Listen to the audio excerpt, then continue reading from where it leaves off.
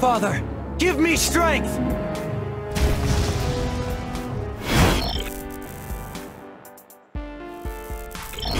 Hi guys, this is Luke from MGN, and today we're going to go through the Dark Deity class overview part 1, which is going to be Warrior. Classes in Dark Deity is split up into 6 different trees, with the Ranger, Warrior, Cleric, and Mage available during the first mission, and then the Rogue and Adept coming shortly thereafter. Today we're going to go through a pretty comprehensive guide on everything to do with the Warrior class, what you can expect from using Warrior characters in Dark Deity, where you can take them, their stats and skills, pretty much all the information you need to plan a Warrior character accordingly.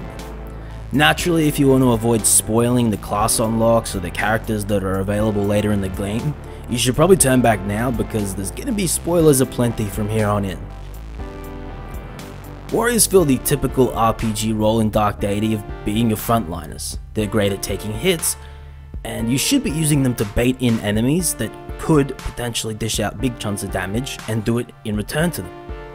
They suit best in being the thick of the fight, regardless of which class route you take them, and benefit highly from aspects that shore up their weaknesses, speed, accuracy, and the like.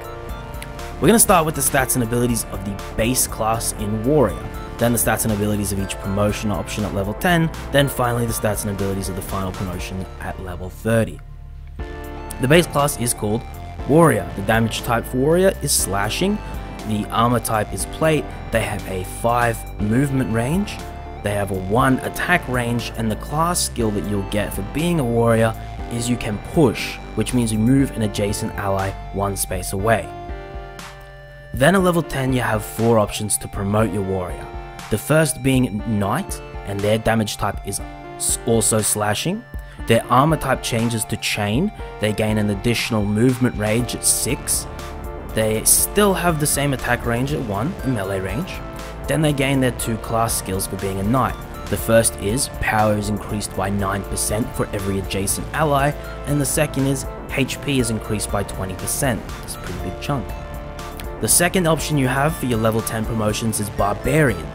Your damage type will change to cleaving, your armor type will change to leather, you'll still get that extra movement range taking up to 6, your attack will stay at 1 range, and the class skills for Barbarian are that your damage ignores 20% of defense, and you get an extra range on your push, meaning you can push your ally an extra slot.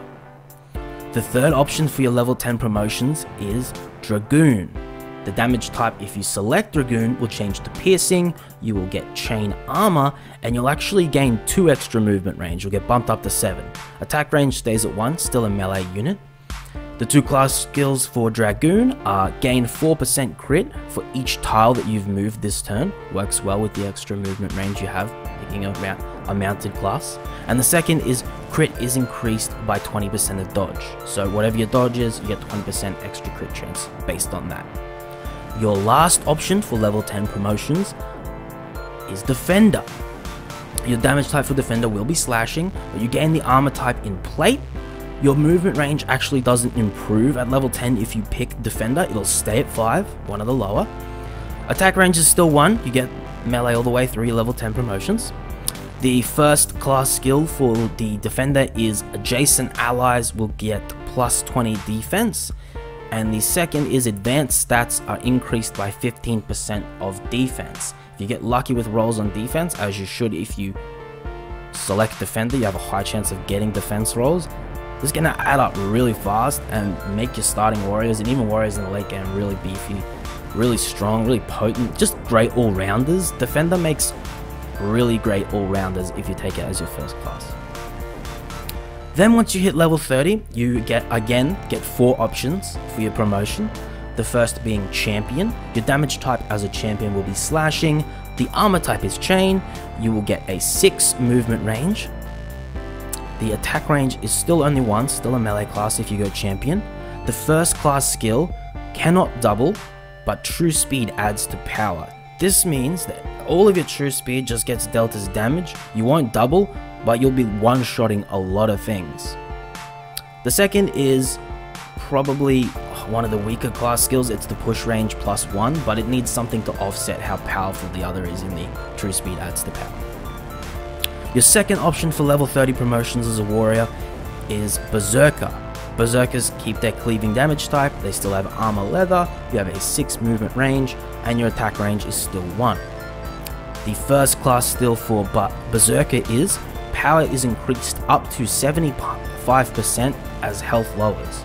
So if you go something with really defensive statistics and chances in your first, and then move over to Berserker in your second promotion, you can have really high HP, but then gain a lot of power as it lowers through this class skill. The second class skill for Berserker, chance to attack again, is increased by enemies missing health, so your chance to double, it improves the lower the enemy's health is. Your third option for the level 30 promotions as a warrior is Dragon Knight, probably one of the better sprites in the game, it looks quite cool. The damage type for Dragon Knight depends on whether you're using, you have melee and magic options as a Dragon Knight. Your damage type for melee will be piercing, and for the magic it's fire. Your armor type will be chain, and your movement range gets bumped up to an enormous 9. You have 9 movement range as a Dragon Knight. The attack range changes a little bit too, so you have a 1 attack range for melee, and then the potential to do up to 2 with your magic. The first class skill, as you've probably guessed, is can use fire magic. So that makes your power and balance weapons into fire. And the second, your warrior is probably not going to have any magic stats. It makes your magic equal to whatever your strength stat is plus 5. So you don't get gimped with really weak fire attacks for going with Dragon Knight. Your last option for playing a warrior is Sentinel. That's your level 30 option, your last one. The damage type for Sentinel is slashing. The armor will remain plate if you've chosen plate previously, but it'll change to plate if you haven't.